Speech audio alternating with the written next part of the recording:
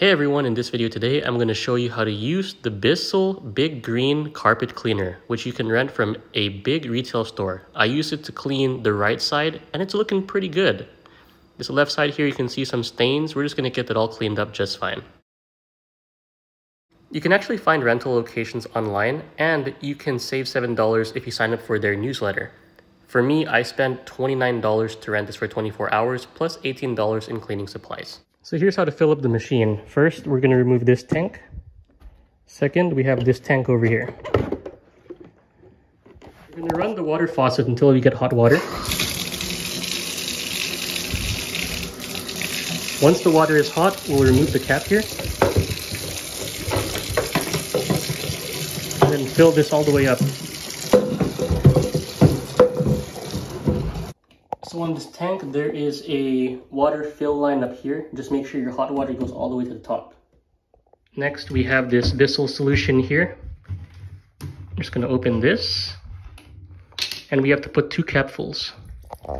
So over here, there's going to be a fill line. So that's number 1. And there goes number 2.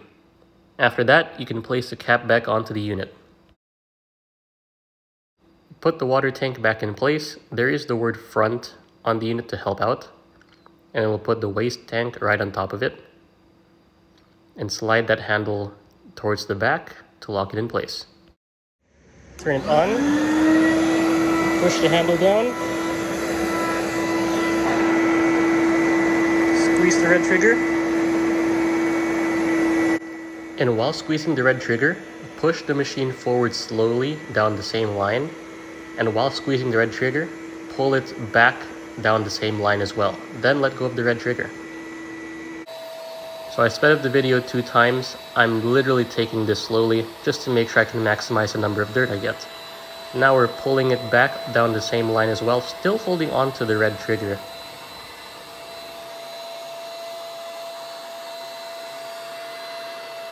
Now, notice my hand is off the trigger when I push it down the same line once again. This time what we're doing is we're just letting it vacuum up everything that it just sprayed down. So when you squeeze the red trigger down, you're spraying the carpet down that one line. Then you come back and you vacuum it all back up.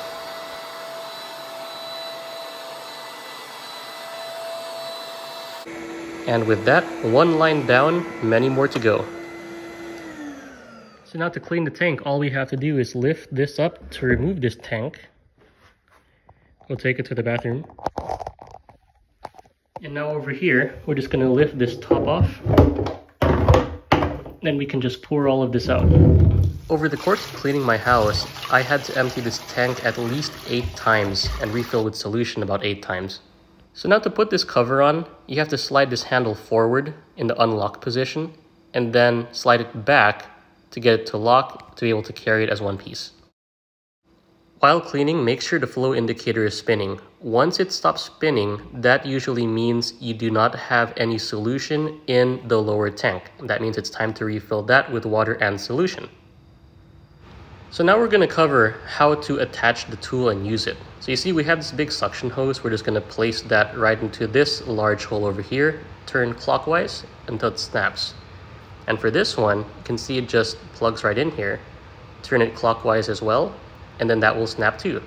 Now the tool's ready to go. Now we'll turn this machine on. So here's the brush attachment. See, he has a spray. Like that. So I'm going to be treating this similarly to operating the larger unit. Spray it as we're going down one line, both directions, and then let it suck it up in both directions as well. In this case, sometimes you do have to brush harder depending on the stain. And lastly, the cool part about this tool is I can use it in my car to remove stains as well. See here I have on the ceiling some stains, and lo and behold, after scrubbing it and vacuuming it up, that stain is gone. This stain will also go away as well, leaving my headliner pretty clean. I ended up taking this to the seats as well and the car carpets. This is a before picture of one of my car seats. Pretty dirty. And here's a picture of that same seat after running it through this Bissell cleaner. You can see there's a difference here. And that's all I have for you today. Please don't forget to like and subscribe, and I hope to see you in the next video. Goodbye.